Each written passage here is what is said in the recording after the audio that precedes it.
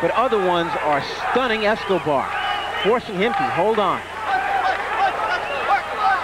Now Escobar trying to come back and counter with a couple of lefts. Final 30 seconds of the 6th round. Make no question about it, though. Both guys still have plenty of power. Escobar, though he's getting rocked a bit, he still can take his man out, I think, with a good left hand. Escobar leading with the left. Baltazar with the left and a right. And under 10 seconds in the 6th. And Friday Night Boxing's coming your way on USA.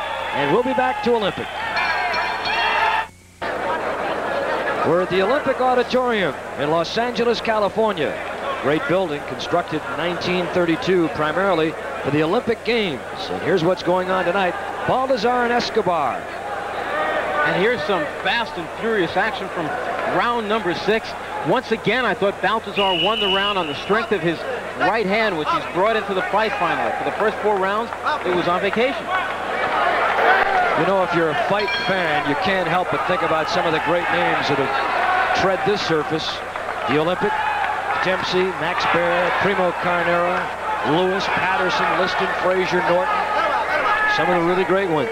Kid Gavilan, Maxie Rosenblum, Fritzy Zivik. Boy, there's some good ones. And some good ones going on right now. You can't leave off one of my all-time favorites, Emil Griffith, fought in this building. Emil Griffith. One of the all-time great fighters, 5-time champion. Right now he's in New York training a young heavyweight by the name of Bone Crusher Smith. He also trains Juan IV, the featherweight champion. They've all been here. And these 2 young guys in the ring right now would like to be able to someday say, hey, I fought, did a great job in Olympic. They've got a good one going tonight. Frankie Baltazar in blue and Juan Escobar in white. 7th round. Ooh, big left. Baltazar with a big left that time.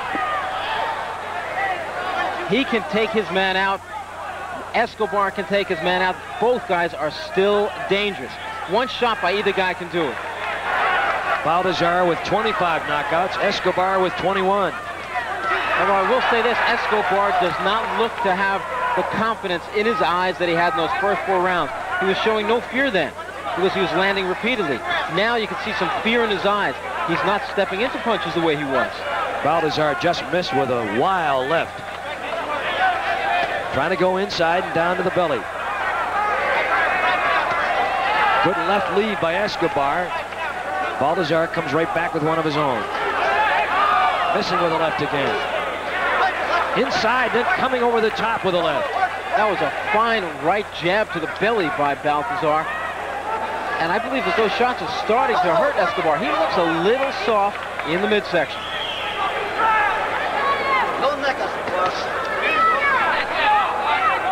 Under a minute in the 7th round. Escobar had him halfway turned around. Over the top with the left. No stand. Escobar just landed again with that left hand on the bad right eye of Baltazar. Baltazar's right eye is now starting to discolor all the way down midway down that cheek. Well, I've been on their case on the corner of Baltazar since that happened. The injury happened in the 2nd round. They are doing work on it, but I cannot tell if it's ice or they're using a cold coin or an N-Swell device. It looked to me like they were just pressing on it, trying to get the fluid, or what medical guys call an edema, right out of there, moving the fluid right out of there. Round 7, 10 seconds remain. Eddie Doucette, Randy Gordon from the Olympic. And we're coming to you on the USA Network. And we'll be back. Into the corner of Frankie Baltazar. The attending physician, Dr. Bernard Schwartz, was over there to examine the eye.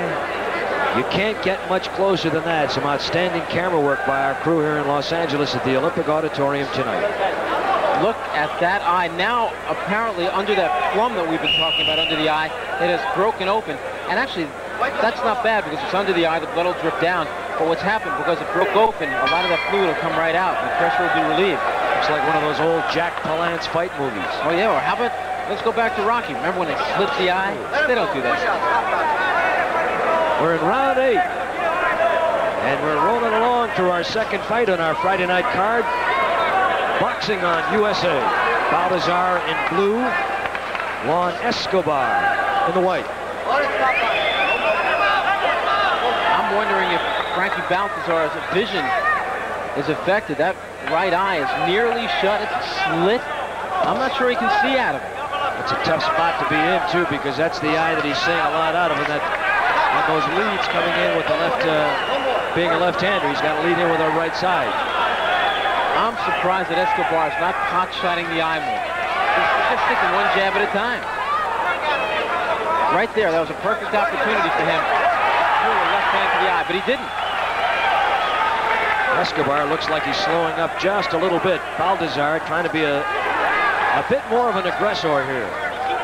Well, perhaps this fight says something about Juan Escobar, because we talked before that he's been stopped on 2 occasions. He's a fast starter, but the 2 guys who stopped him in round 8 and round 10. So perhaps the history of Juan Escobar is one to run out of gas as the fight goes on. Well, looking at your card, you had him in the first 4 rounds and Baltazar in the last 3.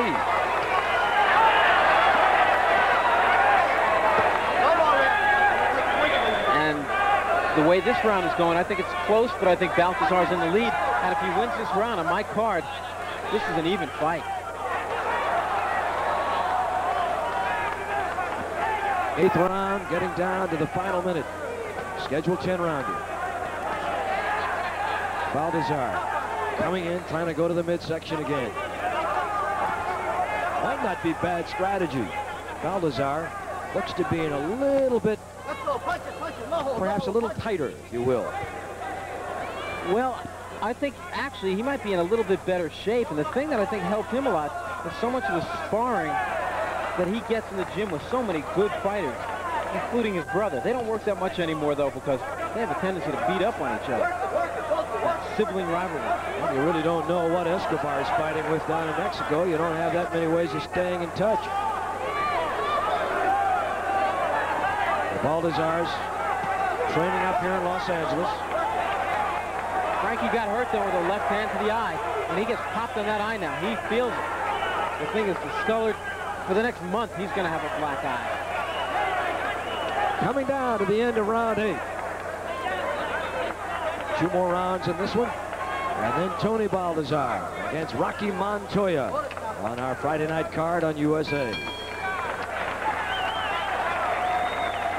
You know, Randy, we keep talking about the Olympic Auditorium and some of the names we mentioned.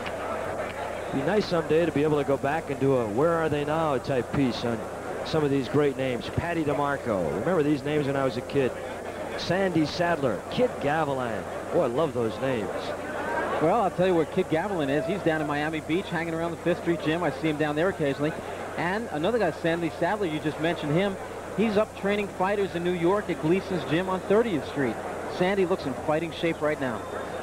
That is Juan Escobar and Ricardo Maldonado working on him in the corner. Well, they had the Parade of Champions here recently. Jaime Garza of Los Angeles won the Super Bantamweight crown with a KO over Bobby Berna.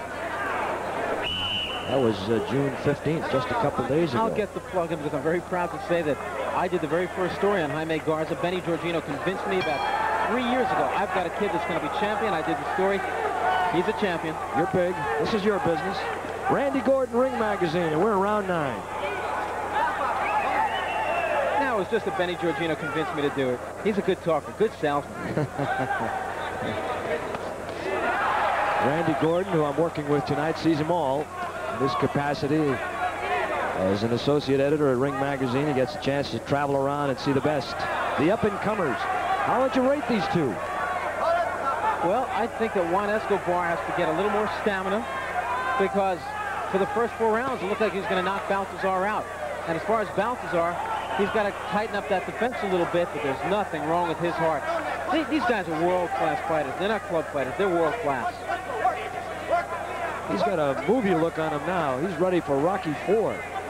Ooh, the head of Escobar. He just came in. He didn't mean it. He went to throw a body shot, and he butted Baltazar. Escobar's face looks relatively unscathed, certainly in comparison with Baltazar. Baltazar has become much more aggressive. He'll throw his flurry and then cover up. He's fighting a much smarter fight now than he did the first 4 rounds. All of a sudden, this round, it looked like he got himself that second win that was lacking for the last 4 rounds. And on my unofficial scorecard, this is 4 rounds apiece. So this becomes a 2-round fight.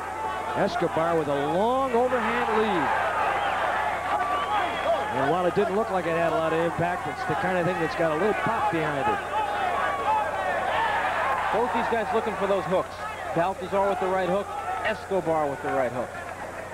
9th round.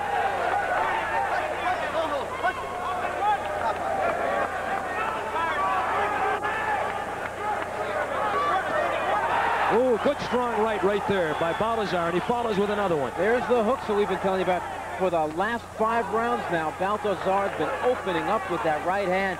He's trying to get his man out of there because that eye is in terrible shape, the right eye. He's got to keep that right hand up. Left hand hook, missing.